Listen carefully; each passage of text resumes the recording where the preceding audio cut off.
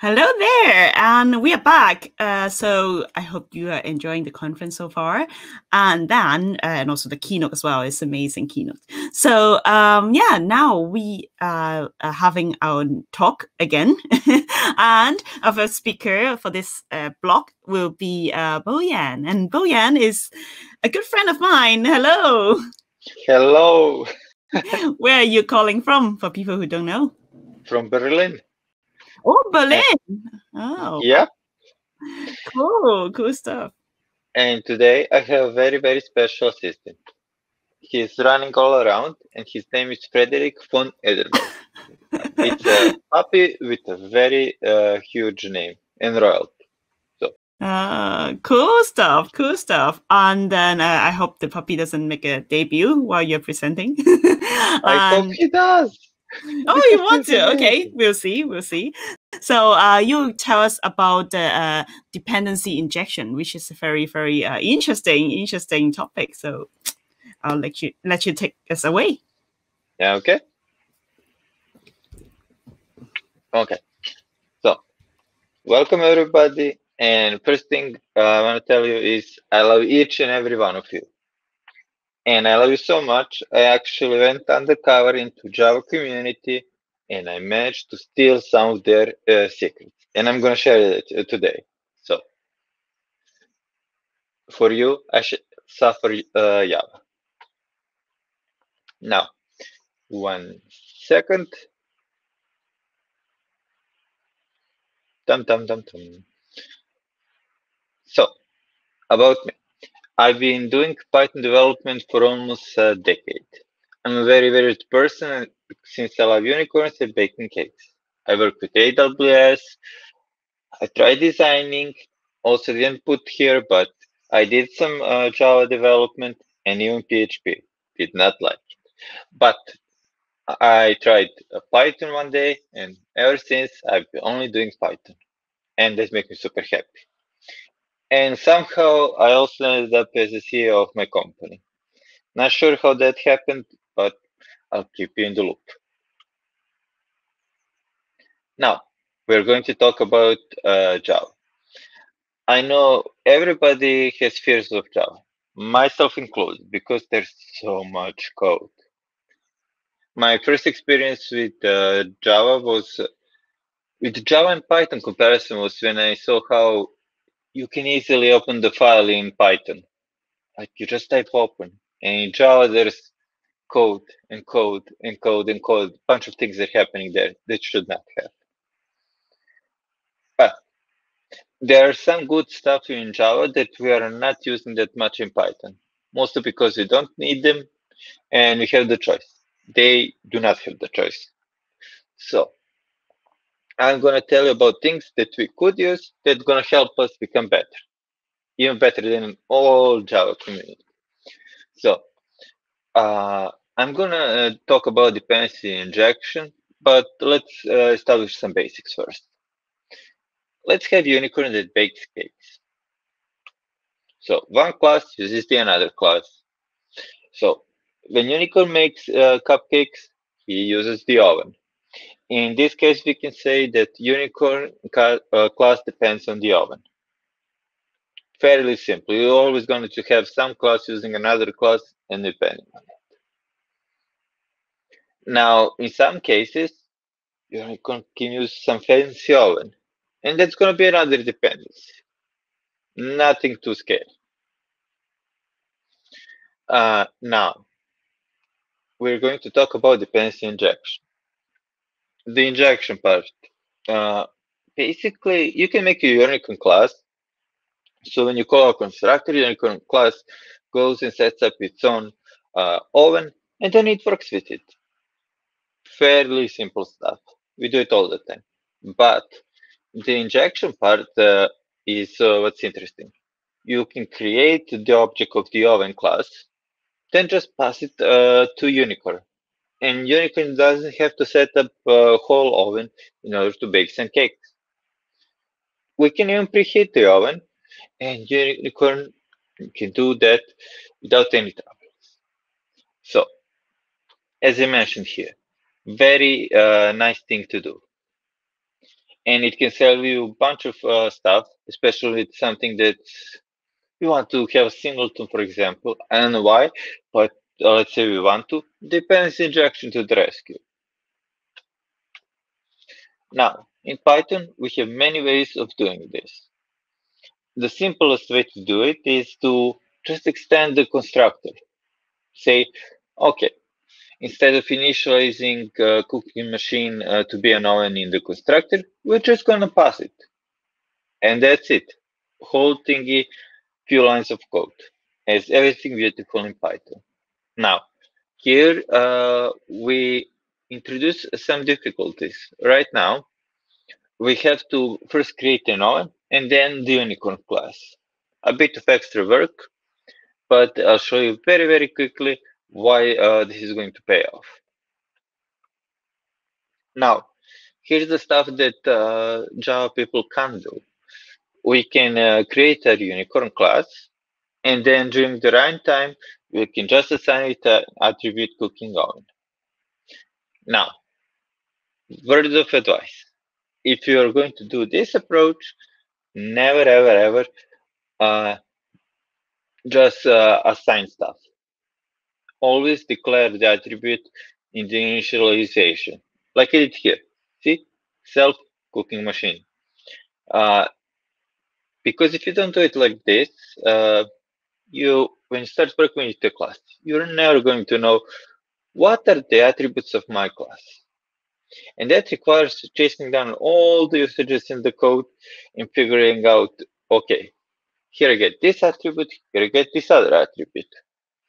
And you do not want to do that. In Java, they try to simulate this with getter and setters, but because we're the cool kids, we can just take instance, slap one nice attribute, object, whatever we want to do with. We got freedom. Now, in Java world,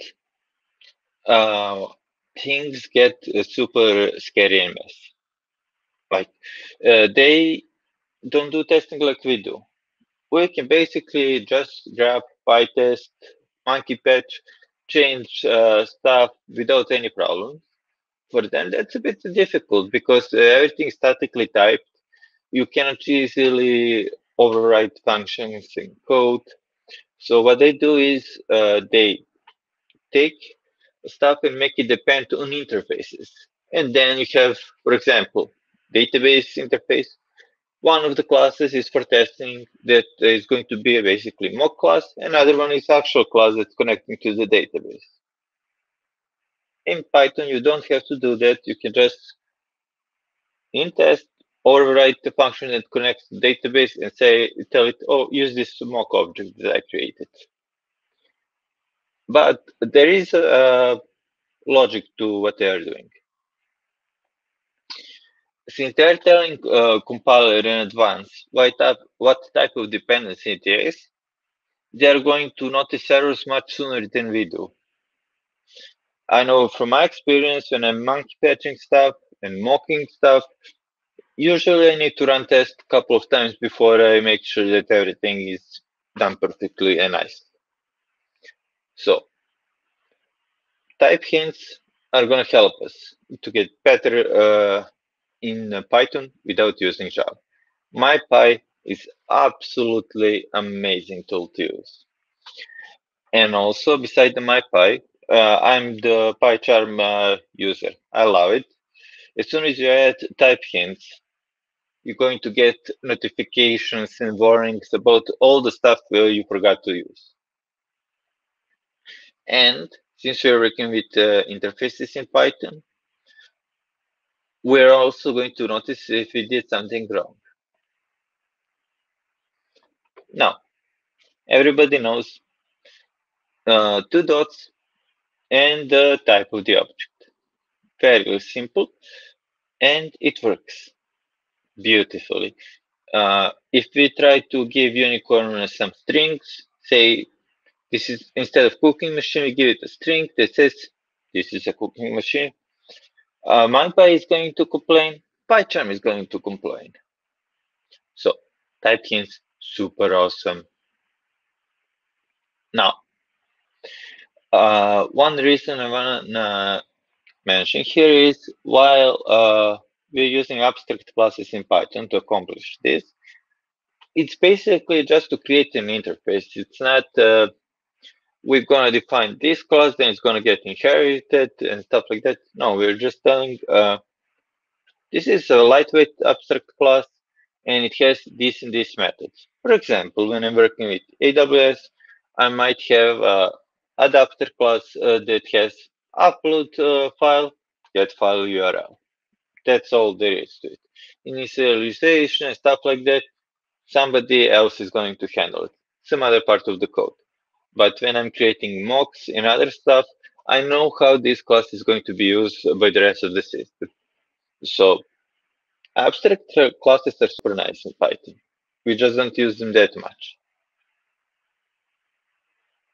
Now, dependency injection is super cool because we can create a configuration file.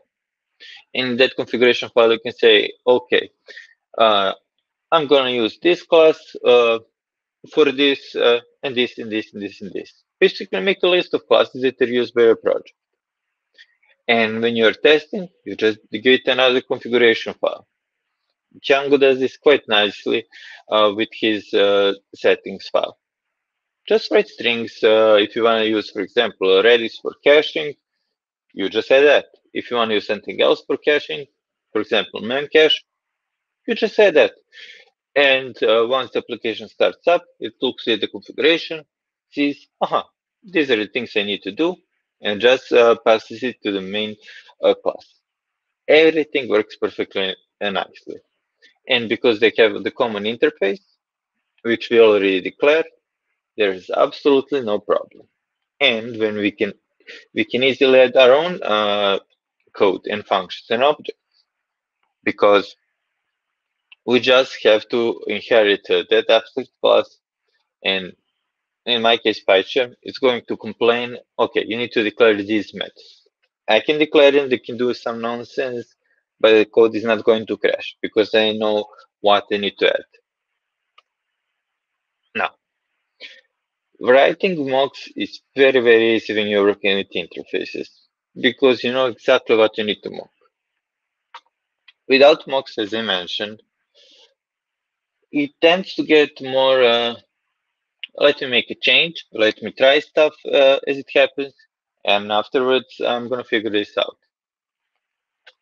With dependency injection and interfaces, it's super, super, super easy.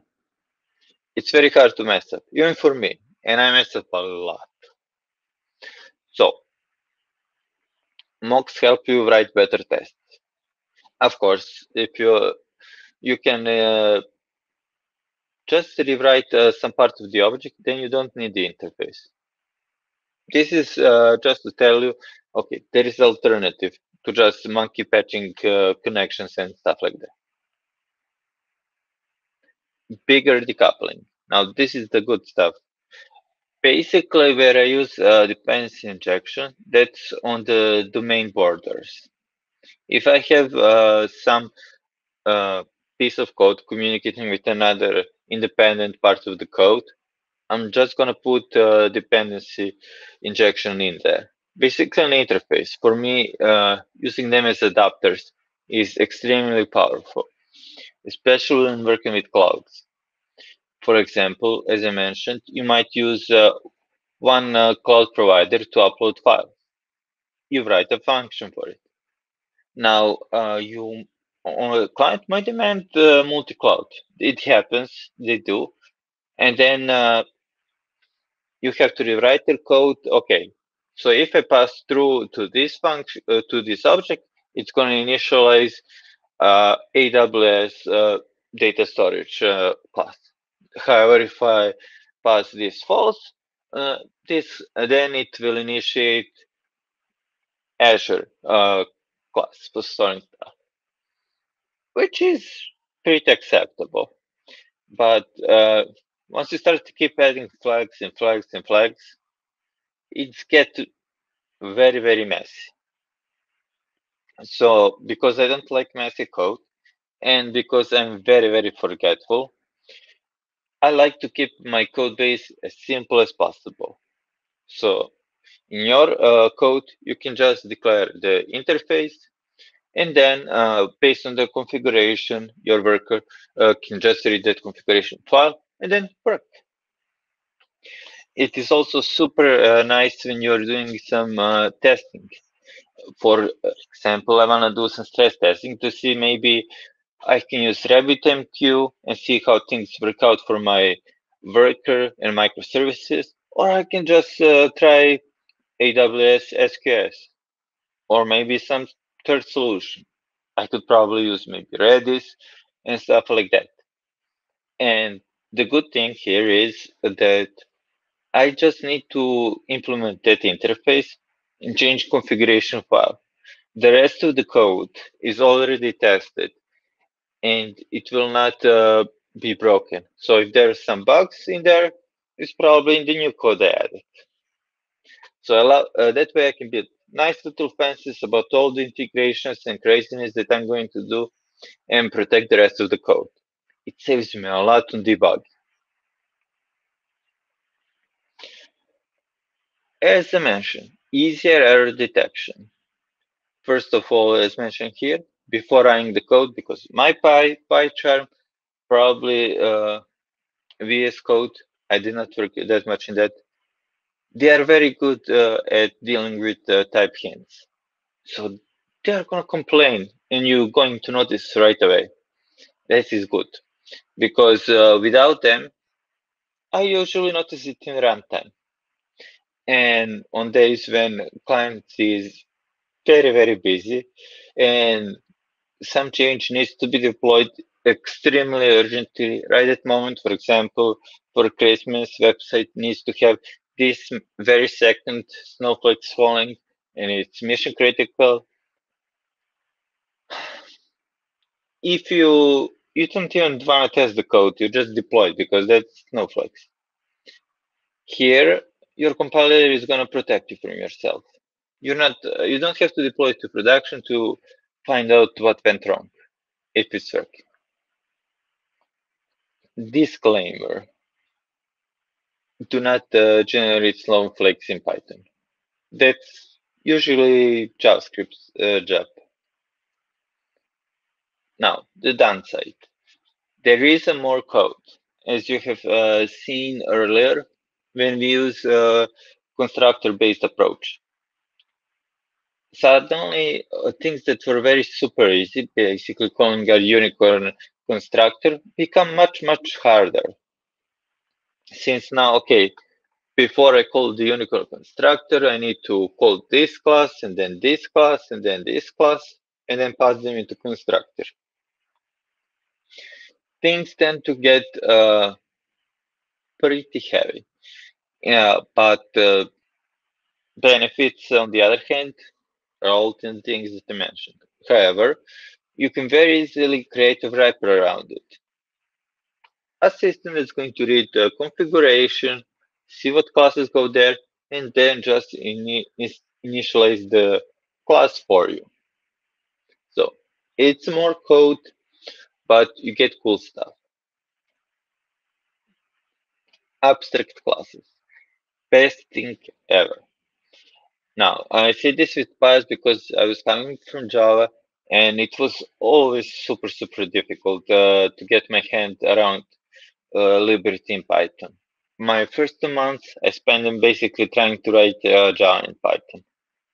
So once I stopped doing that, I had a mild aversion to the Java way of doing things. So I didn't use abstract classes for a long time. But then when I started using them, I started using them probably way too much. Now, for those of you who are still learning Python and all its charms, abstract class is class that you cannot initialize. It's there just for inheritance. So, and you don't have to declare a bunch of methods. You can just use one method. For example, upload file. And that tells you that any class that inherits that class needs to have an upload file method. Easy peasy. Now, yeah, I'm super efficient. I get to talk now about all the cool stuff I use this. Now, as I mentioned, I use this all the time when I'm working with different cloud providers. And for example, working with China, gonna use Tencent, Ali Cloud, and stuff like that. When you're working with AWS stuff. And if you're working in France, they have their own cloud provider. And I just let people write the code for them, and that's it. Main logic, the core of your business, the most mission critical stuff is completely isolated from the other stuff. You can even outsource that stuff thanks to your interfaces, and they're gonna do that stuff for you. Meanwhile, you're focusing on the core of your business, which is pretty good because we do not want to write the code we don't have to. So, dependency injection must again help us be lazy. And that's pretty much everything. Now, question. Yeah, I think we just want a pro. Do you set that like now it's the Q&A time? Yes. Yes, of course. So people don't wish time, please ask in the chat in the matrix. And hello there. There isn't a lot of question at the moment. Someone's typing, so that's really a good talk. And oh no, someone posted a picture of the puppy. So yeah, like may I ask, like, what is the what advice would you give to people who may be like doing the same thing? Like, could you sum up like maybe 3 advice you can give people? Yes. First advice, interfaces. Interfaces are very good, and they are a bit hard to wrap our hands around because in Python they don't come naturally. In statically typed languages, they're something that you can't work without them, especially unit testing. I think we underestimate how PyTest and the whole testing suite that exists in Python is making our life easier. When you see all the things that you need to do around them in order to make your code testable, you can't do it without dependency injection. So be very happy because we have PyTest and give those developers some money, donate stuff to them because they did magic for us. That's the first one. Third one is try to know your domains in the business. What's your core domain? What's the third party stuff? Something that's not so important, but you can outsource it. And basically on the borders, that's where you're most likely to encounter dependency injections that will allow you to integrate one thing with another. Now, the third advice is break things.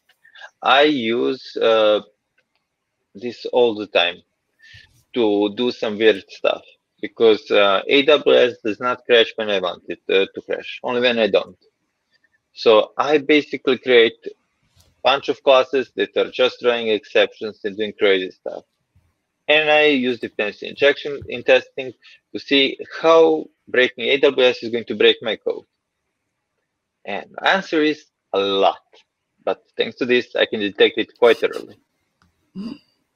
It's much nicer when your development thingy IDE tells you something is broken than when your client calls you in the middle of the night to tell you something is broken.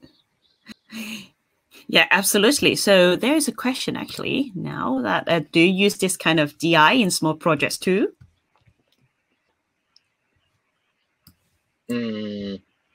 Yes. Basically, since I work a lot with cloud providers, and the code for small projects is, okay, I need some API gateway, write me a Lambda here. I love using dependency injection in there because there are a bunch of stuff that's interconnected. Even though it's a small piece of the code, it's very easy to make mistakes. And testing lambdas is not easy. Also, testing lambdas without creating huge build is not easy. So I use this all the time, but it depends on the domain. If you're writing some simple app that doesn't use any third-party dependency, does not work with file system, does not communicate with message queue and stuff like that, you don't need dependency injection. Yeah, okay. Cool. That's good. And then there's another question, so we have time. So I love questions. Yes, please ask more questions, people. Yes. So what about typing packages? Actually, there's two questions. So are there advantages, disadvantages to use this over abstract classes? You can try and do them without any problems. I just prefer using abstract classes. My cup of tea. Yeah. So like, what would be the difference? Like, why can't I use, like, you know, I can use it. I can still use it for abstract classes, right? Or is it like a, you know, or I should not do it? Or what's your thought? Yeah, my thought is basically Python gives us a bunch of liberties. So try it like this, and then try it abstract classes. Maybe you can use the mix of them, but for me, I just go full abstract classes and work with that. That's the stuff I understand. However, this thing with typing packages can also work. So it's different approaches, but they are not mutually exclusive. Personal preference. It's the important stuff is to actually just isolate stuff, decouple them. The way you do that, it's up to you. Okay. Yeah. Yeah. So, someone already commented. Abstract class will carry more intention about the usage. If only from the name of the coder gave to it, then bare stuff from the typing packages. Any thoughts on that? Do you agree, or no? No. Well, I can put that here. I agree. Abstract classes do carry more weight. Yeah.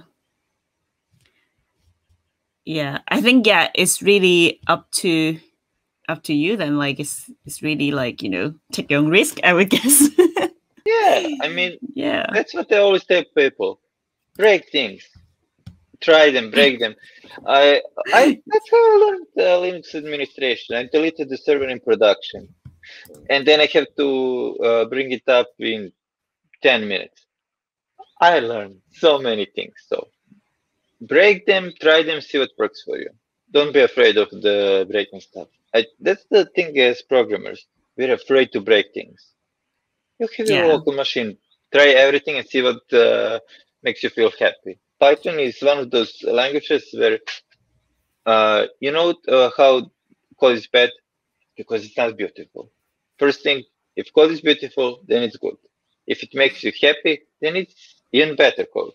That's the standard for Python. Try things, see what makes you happy, go with that. You can't go wrong. Yeah, that's true. That's true. I think it's a really good advice, actually. Break things and don't be afraid of breaking things. Someone already said that, like, third advice, break things, which is very true, I guess. So, I think it's towards the end of this section, and then we are ready to welcome the next speaker. So thank you so much, Bojan.